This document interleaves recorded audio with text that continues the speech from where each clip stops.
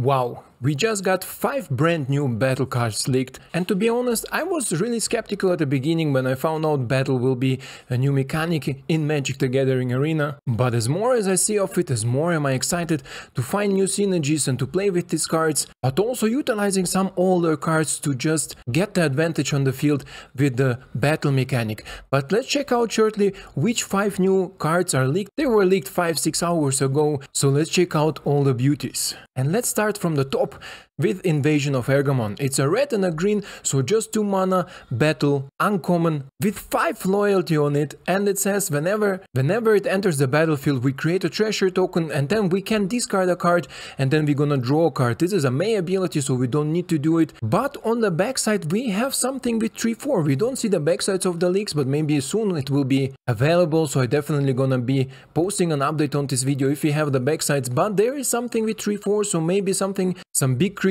I assume it will be with trample, just judging on the art style of our Invasion of Argamon, and the 2 mana 3-4 is not bad, and we need to invest some resources to get these loyalty counters or the battle counters down to 0 from 5. The next battle card is Invasion of Fiora. It's a 6 mana 4 loyalty battle card again, and whenever it enters the battlefield it's a pseudo sweeper. It says destroy all legendary creatures or destroy all non-legendary creatures. So you can choose one or both, so you sweep the whole board if you want to remove all the legendaries, non-legendaries, or if you're running something like Esper Legends maybe, for example, and your opponent do not really has the impactful legendary creature, so you can just sweep your opponent's board. I think this is just amazing. And on the backside we have something with 3-6, and I assume this is a legendary token creature, and regarding on the art, I think it will have some sort of attacking ability, so if it attacks, for example, it drains your opponent, or if it attacks it creates a non-legendary token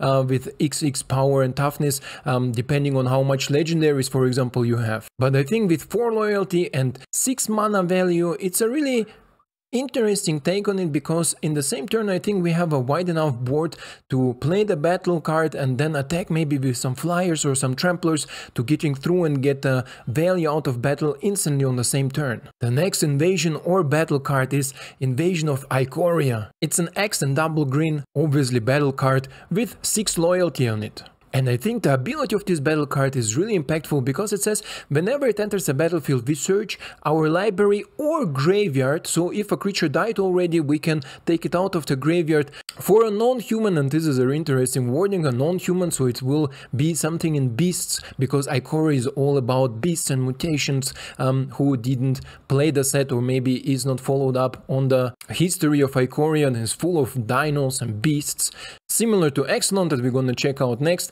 But nonetheless, we look for a creature with mana value X or less and put it onto the battlefield. If we search in the library, we shuffle our deck this way, but it doesn't really matter, I think, the shuffling in this case. And on the backside we have something with 8-8, so I imagine this will be some sort of dino or some sort of monster beast that is maybe able to attack with haste or trample or reach or something on the other side. And I think this plays also in a really good synergy, because for example, let's say X will be equal 4, and we have with 4 mana value a lot of creatures that have also haste or maybe trample or some other reach abilities. And reach I don't mean with reach blocking the flying creatures, reach I mean difficulties to block for your opponent, so we can maybe instantly pop our Invasion of Ikoria and get this 8-8 to protect ourselves in the opponent's turn. And then another amazing green battle card is the Invasion of Exelon. People who are following my channel know that I love Exelon art and I love Exelon story. It's just something maybe childish inside me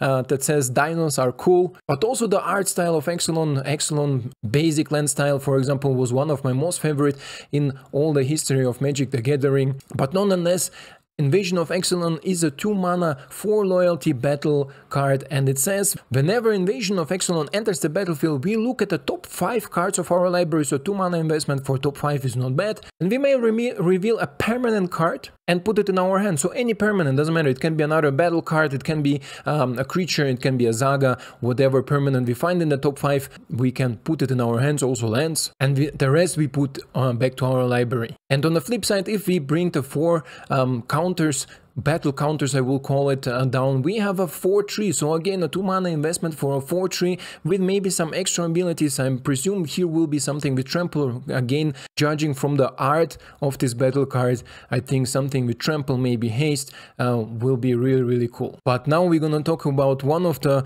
most amazing battle card I'm super excited about, because at first it doesn't has a creature on the backside, because you don't see there is this flip information on the bottom right is not available for a creature. So maybe we're gonna see a planeswalker, maybe we're gonna see a pump effect, because Invasion of New Perex is an X white and a blue, a 6 loyalty battle card. Says whenever Invasion of New Perex enters the battlefield, create X/2/2 white blue knight creature tokens with vigilance.